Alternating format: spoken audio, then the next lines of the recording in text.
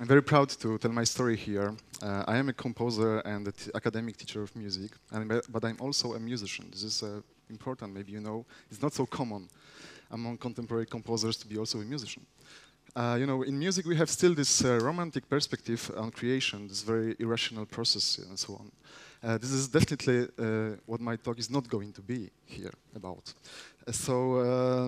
I was always interested how this whole thing works. So at first I approached it through the evolutionary and cognitive psychology. I would also go into neuroscience if I only had fMRI stuff in my lab, which is of course impossible. So then I proceeded with so-called artificial intelligence information processing techniques.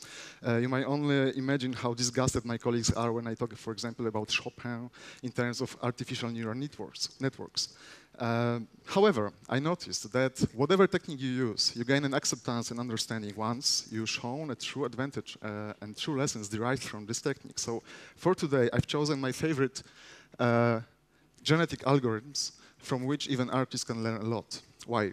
Because today we live in a particular moment of paradigm change in science. The previous century was the age of computation and informatics. Our century most probably will be the age of biology.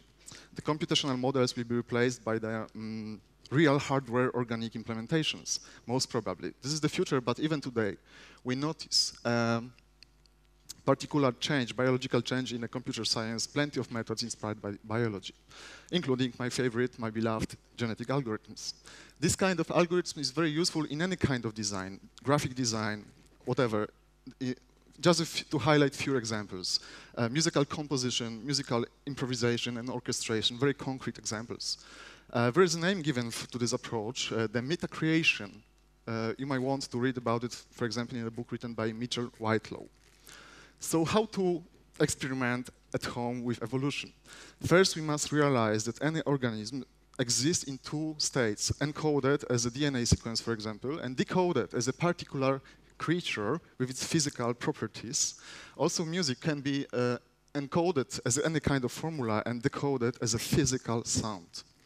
For example, traditional musical score is a kind of code.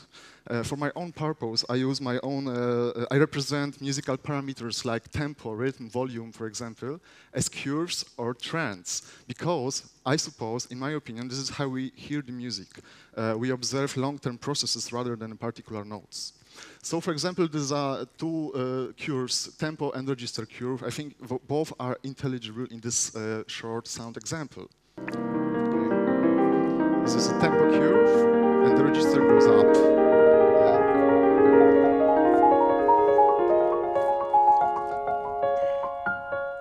So the curve coefficients can be represented in binary. This is a phenotype. This way of coding is very efficient because just a few numbers is enough to generate hundreds of notes, like in this charming example.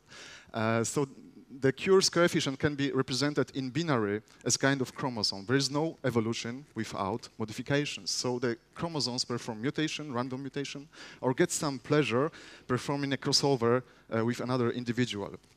So now we are ready to get to take any programming language and create a simple homemade model of the evolution. So the population of the individuals becomes a set of musical ideas. The fitness is tested in the environment. In music, the audience performs aesthetic valuation of the particular idea. If the fitness is low, the genes die. Otherwise, the genotype replicates and the whole cycle, evolutionary cycle, repeats. In music, we would rather say about the combination transformation of ideas. This is how parents create offspring and the next generation of individuals appears. So, simple example, this is a shortcut prepared from different stages of the working of the algorithm to give you just sense how the music evolves. At the very beginning, the sound is really like, pretty like contemporary music.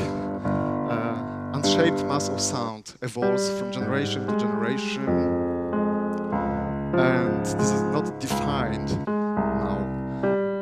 Suddenly some rhythmic patterns appear, and some harmony appears. And finally, the music emerges, music becomes.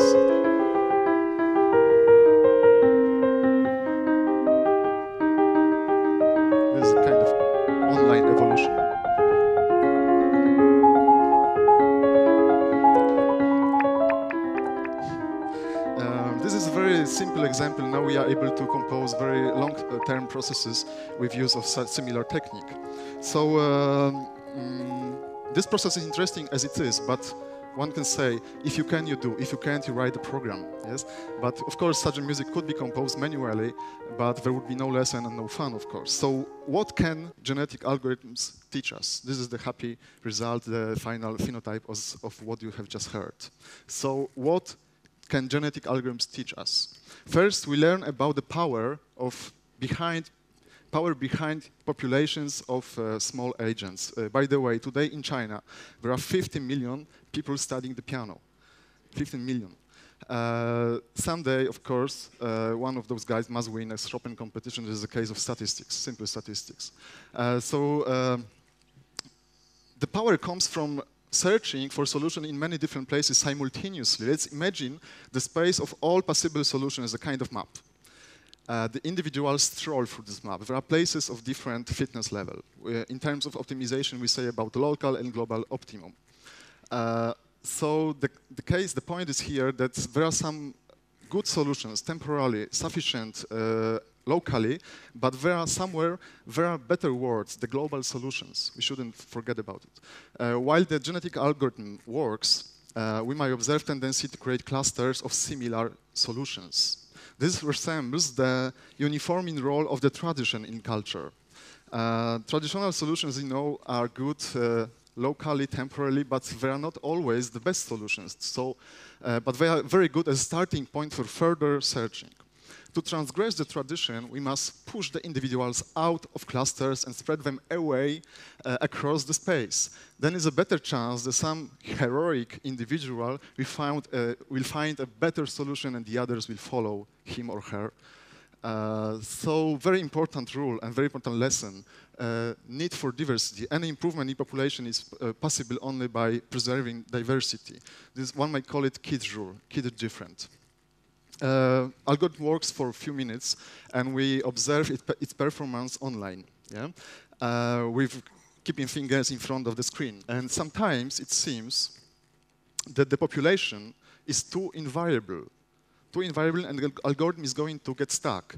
But suddenly some crazy mutation appears, and better solution emerges. The leader spreads its genes across the population, and all happy together go to the higher level of evolution, transpose to the higher level of evolution.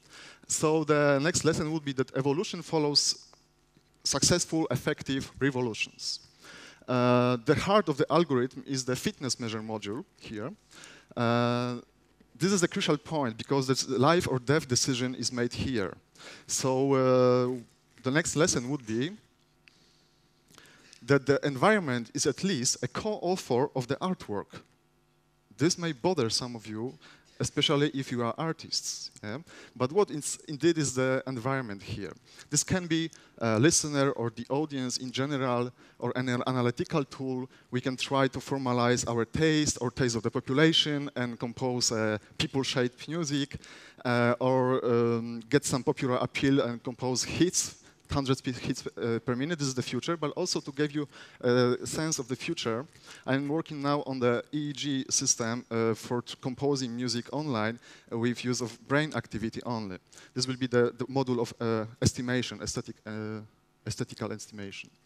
So anyway, in all these examples, computer can only emulate human-defined aesthetic criteria only. So we shouldn't expect from computer to create anything new because it doesn't have body, doesn't have emotion, needs, intentions and ambitions. Maybe in the future we'll be able also to program these aspects, but for now it's not possible. So back to the main question. Do the artists try to fit the environment? In our simplified model, the environment was static, but in real life, you know, it's of course dynamic, and of course artists influence and change the environment. So it's enough to recall here the name of Ludwig van Beethoven or the Beatles or other revolutionists here. So this is the chance for artists to set themselves free out of the environmental pressure. So this is not so hopeless, but this is very, very difficult to be at the same time original and communicative and convincing. So final remark will be that there is always kind of pragma behind aesthetic experience. Artwork must be at the same time emotionally touching us, but also should learn us about the alternative ways of looking at the world around us. This is the pragma I'm talking about. So summing up, I've been dealing with artificial intelligence in music for about 10 years, and at the beginning I had to face a bit of distrust from my colleagues. You know, when everybody around is telling about insight, illumination, inspiration, I really don't know why all those words begin with I. But finally, I convinced my colleagues that this way we can learn something interesting about a culture. So finally, the technology, like genetic algorithms, for example, is a way of discovering the world, not the goal itself. It's not a goal to compose such a music. It's the goal is how it becomes, how such a music becomes, how it's possible. So whatever technology you use, is always think about how did it change you, what did you learn from it, or how would it be without technology. Thank you. I hope you enjoyed.